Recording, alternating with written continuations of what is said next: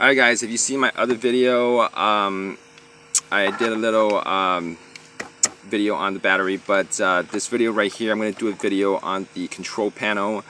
Control panel comes with the dollar switch, the speed switch, the battery, the charger socket, battery 12-volt charger socket, which is the same socket for the 110 volt, and a remote. I'm gonna talk a lot more about these units overall, but right now I'm just gonna concentrate on this little controller. There's about 4 screws that holds it in, and this is what it looks like underneath.